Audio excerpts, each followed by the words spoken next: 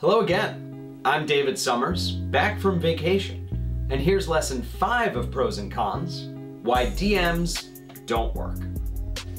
A modifier is a word or phrase that describes a subject. For example, in the sentence, YouTube sensation David Sommers lives in the East Village, YouTube sensation modifies or perfectly describes the subject David Sommers. A dangling modifier, or DM, occurs when the modifier describes the wrong subject. To avoid DMs, make sure the modifier and its intended subject are as close to each other as possible. Let's look at some examples of what not to do. Our first example comes from a former student of mine writing about her experience on the track team. She writes, "Flying down the last hill and gasping for air, the finish line finally came into view." Okay, the modifiers here are flying down the last hill and gasping for air, and the subject should be the runner. But when the author places the finish line immediately after the comma, the finish line becomes the subject being modified. But we can't have finish lines just flying down hills whenever they feel like it. How would we ever determine who won a race? The whole point of a finish line is that we know where it is at all times.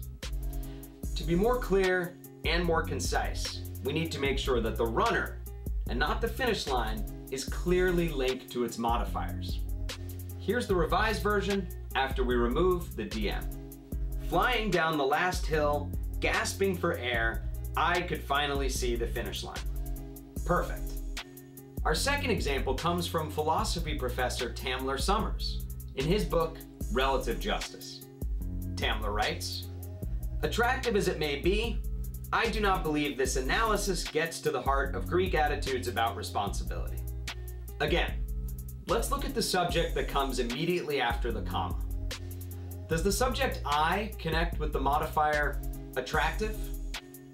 You tell me. While Tamler loves to remind family and friends that he received a chili pepper for hotness on ratemyprofessors.com, I don't think he means to describe himself as attractive in this particular sentence. How could he fix it? Well, he could stop hedging and remove the phrase "I do not believe" from the sentence. Here's the revised version after we remove the embarrassing dangling modifier. Attractive as it may be, this analysis fails to get to the heart of Greek attitudes about responsibility. Much better. Now the analysis, and not my brother, is being described as attractive. Okay, you're thinking, you found a mistake your student made and that your brother made, but you wouldn't find a dangling modifier in the New York Times. Well, our final example comes from New York Times columnist and political commentator David Brooks in a 2008 article. Brooks writes, "If elected, Obama's main opposition will not come from Republicans, it will come from Democratic leaders on Capitol Hill." Now, this example looks harmless because Obama's name comes right after the comma, but it's still a dangling modifier because it implies that Obama's opposition, and not Obama, is being elected. Now, we know what Brooks means, of course, but we have this rule for a reason. Removing dangling modifiers eliminates ambiguity and clutter. Here's the revised version. If Obama is elected, his main opposition will not come from Republicans, but from Democratic leaders on Capitol Hill. There we go. Although, looking back, I would argue that Obama's main opposition did in fact come from Republicans. Now, unfortunately, my research team was unable to find any dangling modifiers committed by our friend Kim Kardashian.